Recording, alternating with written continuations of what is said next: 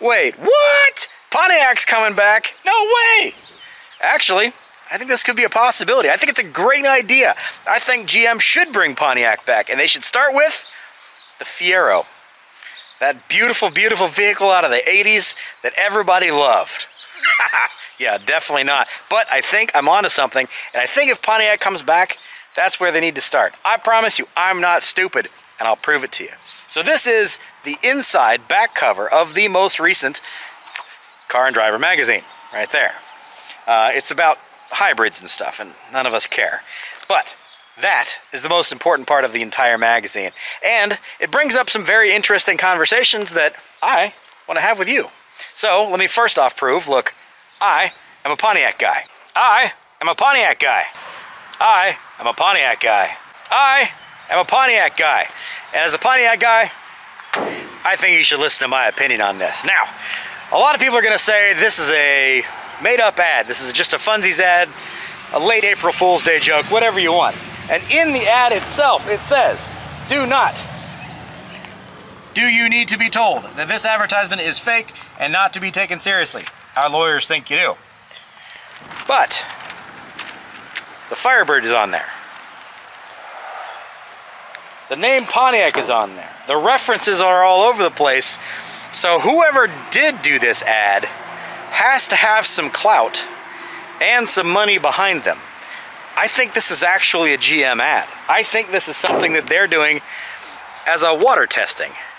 They're seeing how many people are interested and who's going to talk about it. Well, I'm of two minds with that. First off, GM, your target audience doesn't read Car and Driver magazine anymore. Or you were brilliant and you put an ad in Car and Driver magazine to make all of us talk about it on YouTube, where people actually do pay attention. So maybe GM really does know what they're talking about. Now, let's get back to the topic at hand as far as the first part of this goes.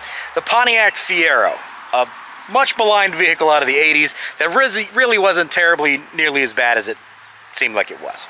I promise you, it's not that bad. But what GM really needs to do right now is exactly what Pontiac was designed to do. What they were for generations, driving excitement. Pontiac was the brand for fun. The GTO, the Firebird. They had tons of interesting vehicles that came out that were super fun, that the young people enjoyed, and they were perfect. Okay, maybe not perfect, but they were great. GM doesn't have anything like that anymore. They have lost their way in the world of crossover vehicles and SUVs and pick-em-up trucks and all that kind of stuff. Passenger cars are basically dead. Sports cars are basically dead now that Camaro was gone. What better time to bring back Pontiac? But don't bring back Pontiac as just a rebadge something else. I want to see something brand new, and I think the Fiero or something Fiero-esque is the perfect place to do it. Think about it. Let's look at what the other manufacturers are out there doing. Small, lightweight, enjoyable vehicles that are not $60,000. Look at the Subaru BRZ and the FRS, even the new Toyota Supra, the Miata. Those vehicles, we have nothing to compete with them in the United States. There's nothing built here that competes with those. Build a small, lightweight chassis, rear-wheel drive. You can make it turbo, you can make it supercharged, you can make it naturally aspirated if you want. That's up to you guys. We're willing to talk about it. But it needs to be fun, and it needs to not be $60,000. Make it 40 grand, and you're in. You're in. So what I want you to do, what I think you should do, is you take everything you learned on building a mid-engine rear-wheel drive Corvette, and you make it smaller. But I also don't want to have all that angular stuff. I want to go back to the curves. I want to go back to somebody who could draw a car that didn't require using a ruler. Now listen, I had a New Age Mustang back in the day, and I loved it. All of that styling, that stuff, where everything is just lines, there's no curves, I get it. It was interesting for the time.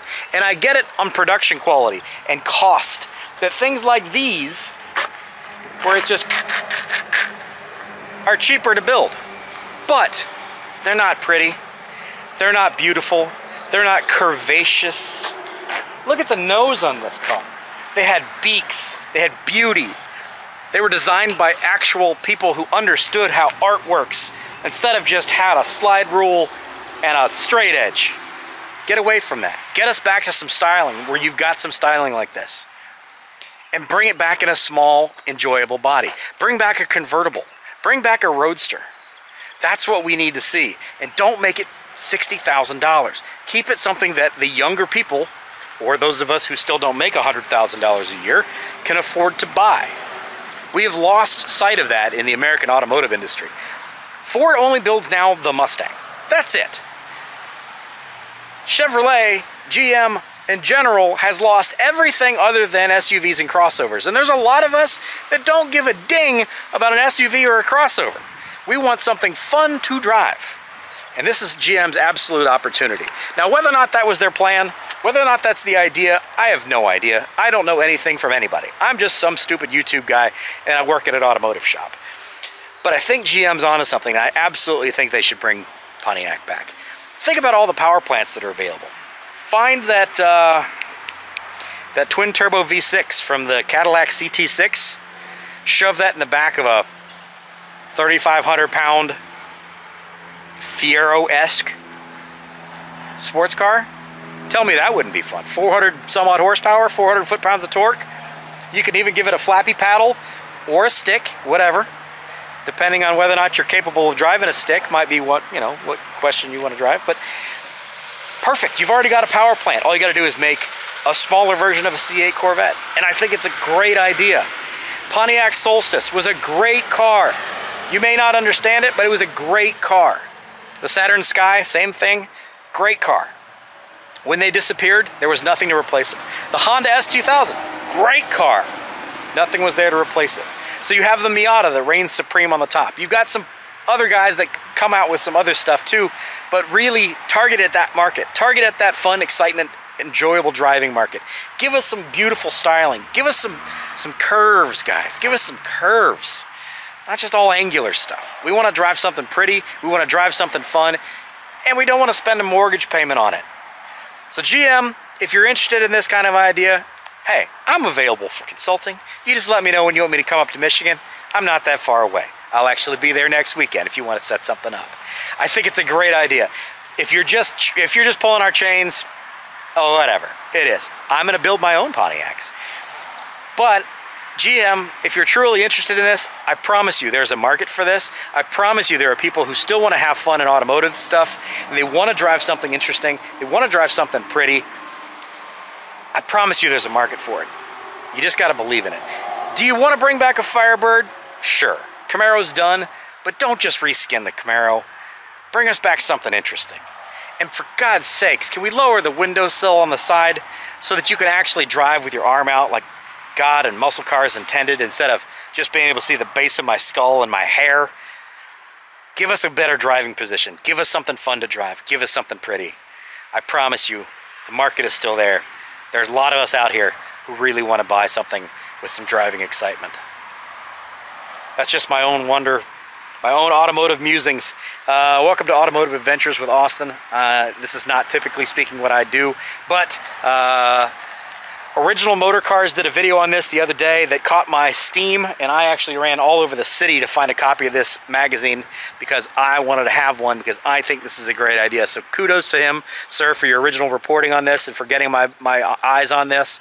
I hope to see a lot more of this. If you guys are interested in this kind of thing, let's get this comment section going. Let's drive this thing. Let's share it. Let's get GM to make one of these things, because I want a new Pontiac.